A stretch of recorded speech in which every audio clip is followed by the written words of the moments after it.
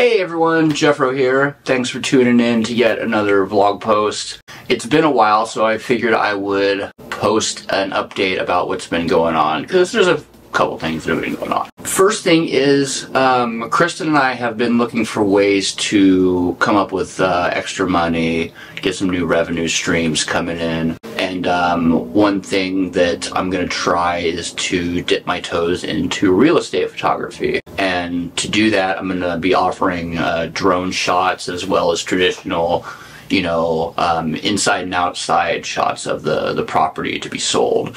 So after I get my ducks in a row, I'm going to start looking up and talking to some realtors and see what I can get going and see what kind of money I can make with that. So to that end, I had to get some new equipment because the stuff I have is woefully old or underpowered for what I need it to do. First and foremost would be a new digital SLR. I've been wanting a new camera for a long time, but it's not something I really, had to have or needed. Well, I finally managed to get one. I got the Canon SL3, Rebel SL3. Very affordable camera. It came with a nice, I believe 15 to 75 millimeter kit lens. It does 4K video at 24 frames a second. And I wanted a camera that would shoot 4K. That was one of my requirements. And my old camera, being 20 years old, did not shoot 4K. It didn't shoot any kind of video. Shooting video through an SLR is pretty, it was a big step for that piece of equipment when it happened, because all of a sudden people with, their lenses now had a video camera that could shoot all those lenses. So if you had a 75 to 300 millimeter telephoto, you could now shoot video through that lens, and it was kind of a game changer. The cost of entry to produce digital video just fell through the floor. It went from, above $10,000 for a 4K camera and an editing bay to, the cost of now an iPhone and any consumer laptop and tablets and iPhones for that matter can edit video. And there's some really powerful editors out there. Adobe Premiere and Apple don't have the stranglehold on the nonlinear editing community that they used to. But so to that end, I'm actually shooting this post on the camera right now. It's sitting on my new tripod. It's another new piece of gear I had to get. Found a really nice one for under $100. And tripods are one of those things you can spend a ton of money on. When I worked here in Fresno at a photo store, some of the higher end pro level tripods were easily $300 to $600, and that's not including the head that you would actually set your camera on. I don't have $400 to spend on a tripod, so this $87 one is going to do just fine. And it's really nice. It's got a nice head unit on it. It's got a bubble level built in. It feels pretty sturdy. And it came with its own little bag, which I wasn't expecting, so I was happy about that, and I think I'm going to be using that quite a bit. So along with the new camera, I also got a new drone. Very excited about that. If I am going to be serious about doing drone photography for real estate, the Mavic Mini 1 that I had was not going to do the job. It didn't do 4K video, it didn't do active track, it just wasn't going to be able to produce a sellable product, basically. With this new drone, I can shoot 4K video, I can give it a flight path and just snap pictures along the way. It's going to make the job way easier, and I can't wait to get started. But it's a completely new drone. I went with the version with its own standalone controller, so I've got a new piece of gear to learn, and with that new drone, there's a lot of new options, a lot of new flight tools, so I've been trying to learn that. Took it out for its first real flight today. There's a big dirt field behind our apartment complex, and I took it out there to fly it. I got it up in the air for just a couple seconds when I first got it, just to hear how quiet it was, and boy, is it quiet. But the real flight was today, and it performed spectacularly. I loved it. It's very quiet. Sport mode is fast. I got the Fly More package, which means I got 3 batteries and a charger and a bunch of extras. It's neat. I'll probably have a longer video on that device as we move forward. But for now, I'm still learning how to basically do all the new stuff on the drone, and it's pretty cool. I did take the old drone above the apartments. I don't really like flying it in the complex for obvious reasons. You don't want people to think you're looking through their windows with a drone. But we do have this big grass area in the common space next to the pool, and I wanted to get some overhead shots of that. So was able to make that happen, and yeah, they came out pretty good. It gave me another excuse to fly it, which I'm always looking for an excuse to fly my drone. This was on the old drone, the Mavic Mini 1, so it's only going to shoot, it was only shooting high-def video, not 4K, but, you know, unless you're really looking for it, sometimes it's hard to tell. But if I'm going to start a business selling video, I have to have 4K video to sell. It's just, there's just no way around that. It's just, anything else is an inferior product. We've still been working on Maybe's issues with wanting to go outside. A quick catch up for anyone not in the know. When we moved into the complex, she came from having her own house with her own backyard that she could basically get in and out of whenever she wanted. She barely had to even let us know. To now, she's in a second floor apartment where she either has to get let outside to go for a walk to go potty, or use the AstroTurf potty pad that we have on our balcony. And she's not really a fan of the potty pad, but I mean, would you be? But after about 3 weeks of living here and taking regular walks through the complex, she all of a sudden became terrified of going outside. She just wouldn't want to do it. So slowly but surely, she's gotten her fear has kind of relaxed a little bit, and she's letting us take her for walks again. And I missed the walks because I liked them too, and she wasn't getting any exercise, so that wasn't a great thing. So we've started that up again, and we have a park not too far from here called Railroad Park. It's actually really nice. There's it's a really modern park. It has a spot that has bike tools and a air pump for your bike. So if you need a quick fix or something while you're there, everything's on these chains and no one can steal them. And if you need to pump up the air in your bike, there's a pump right there. There's a drinking fountain along the trail that is for dogs. You can just fill it up for the dog, and it's down at the ground on their level. The park actually intersects a trail that goes through Clovis, and that's part of what that is, and that's part of what you're seeing right now. The park itself is really nice. Maybe was happy about 10 minutes, and then she wanted to go home, because again, she's still dealing with some kind of internal fear that she hasn't gotten rid of yet. So once she was ready to go home, she wanted to get into the car as quickly as possible. So we did that, but I was able to get some nice shots, and I don't really like taking the camera to the park because a strange white guy walking around the park with a camera is not always a great look. So it helps if I have Kristen with me, because she's like, oh, this guy's married, he's not a pervert. Hopefully that's what people think. So I finally cleaned up my office, which I'm filming in right now. It had boxes and all sorts of stuff everywhere because it was kind of a staging area for when we were moving in. And since I only really used it for my job, it didn't have to be, you know, immaculate. But I finally got another shelf up, finally got all my books up. So for the most part, it's done. I need to get some stuff on the walls. I have a lot of artwork, but I need to get some of that stuff framed before it goes up. And I do want a second Kallax shelf, like the one that's behind me, for that wall over there, because I still need more space for Legos and books and all sorts of knickknacks. So hopefully we'll be making that happen fairly soon. That would be nice. We did get to see Ant-Man, of course. It's a new Marvel movie. We're going to see it as soon as possible. We try to go Thursday nights if we can, but we ended up going Friday evenings since I'm currently not working. I didn't lose my job. I took a couple weeks off for some health issues that I'm dealing with, so it's been kind of nice.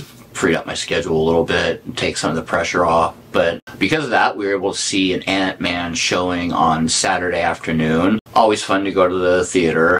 This time it was Kristen and I, and like last time, we did the Edwards VIP seating, which if you're not familiar with, the VIP section of the theater is it's off to the side. It's a completely, I don't want to say it's a separate part of the theater, but it is separate from the rest of the non-VIP theater. That section has its own screens with the really nice reclining leather chairs. Well, I don't know if they're leather, but the recliners.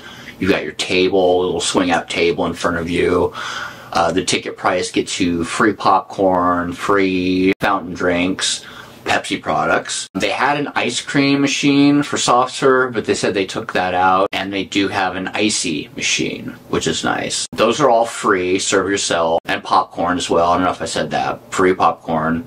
And then they do have a full bar right in the VIP area as well. So if you want a mixed drink or a cocktail of some kind, they can make it for you there. I always like to chug a Long Island iced tea right before going into a Marvel movie. Kind of sets the mood right. So that's always fun. And of course we enjoyed Ant-Man. I tell people it wasn't my favorite Marvel movie, but for what it was a lot of fun. Paul Rudd as Scott Lang is 100% watchable. I'd watch that character read from the phone book. Everyone else is, top of their game. You got the old schoolers, Michelle Pfeiffer and Michael Douglas. They're perfect as always.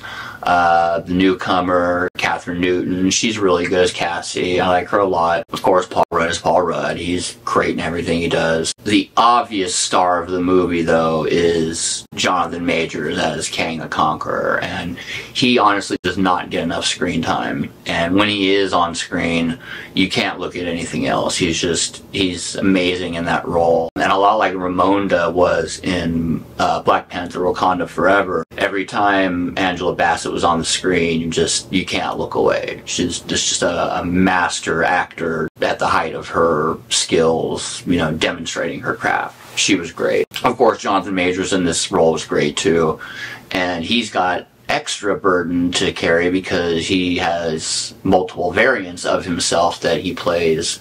No spoilers, but this is known. This is from the comics. Kang the Conqueror has different variants of different names, and Jonathan Majors gets a chance to play all of them. Well, most of them. Some of them. Maybe none of them. I don't know. You'll have to go see it yourself. But it was a lot of fun. There are 2 post-credit scenes. There's a mid-credit scene that sets up some important stuff for the rest of the MCU going forward. And then there's a post-credit scene that looks like it might be a scene right out of season 2 of Loki. And again, I won't describe either for those of you who haven't seen it, but definitely stay for them. They're important. Some of the post-credit scenes aren't as important. These 2 are important. These 2 are setting up the future of the MCU, and it's going to be fantastic. So last week was Kristen's best friend Annalisa's birthday, and to celebrate, we went to the Bowling Alley Entertainment Center that's at Fashion Fair. You said Bowling Entertainment Center at Fashion Fair? Yeah, I didn't know it existed either. I might be the last person to find that out. I don't know. I haven't been to the mall in a while, so I might have just completely missed it, because when I do go to the mall, it's generally to the Apple Store and straight out. But apparently, there is this place called X Lanes that has opened up exactly what I described.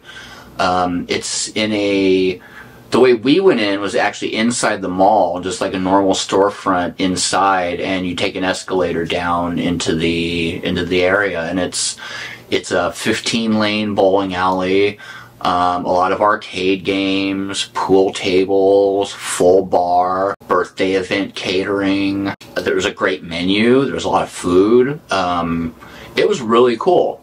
Had no idea it existed at all.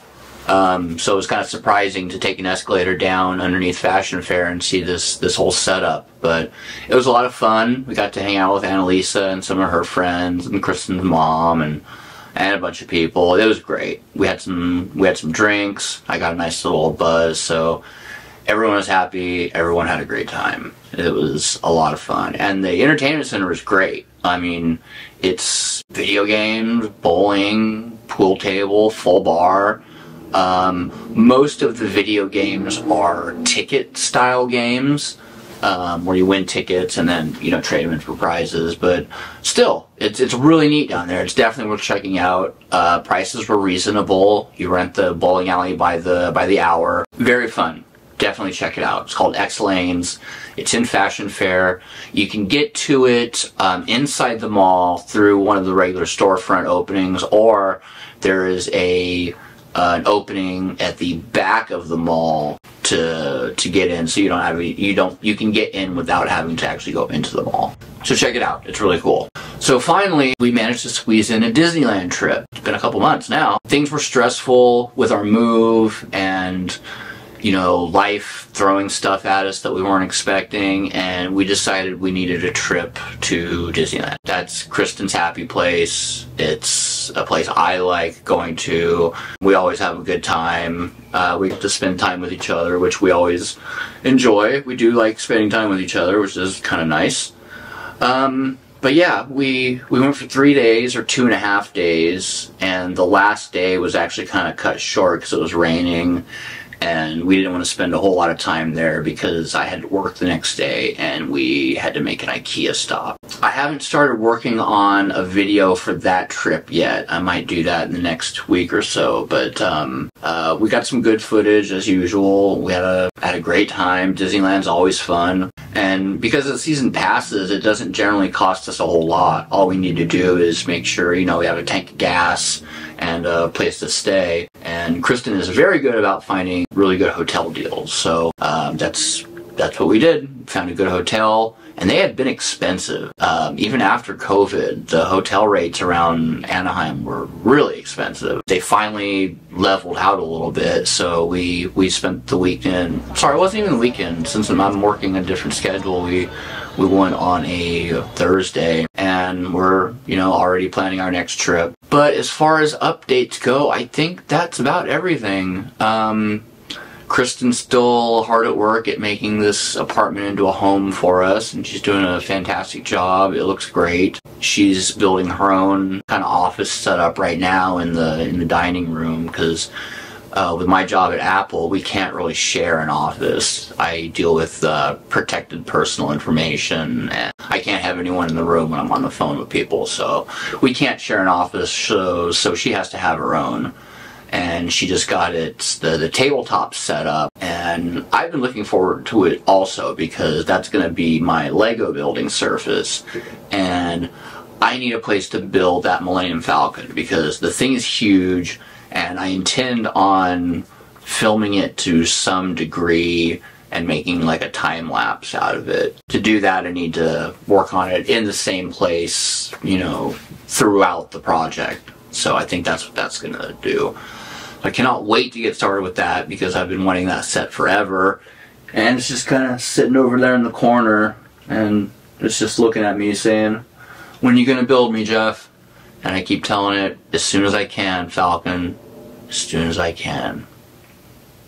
But at any rate, that's the update for now. I appreciate you sitting through my rambling. As always, any likes or subscribing would be appreciated. My channel doesn't really have any kind of cohesive theme right now. I've made it pretty clear that right now my channel is just a dumping ground for, you know, what I'm trying to do to teach myself editing.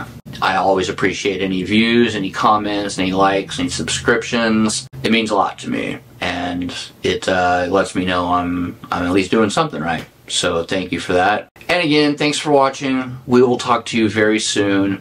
Everyone have a great day.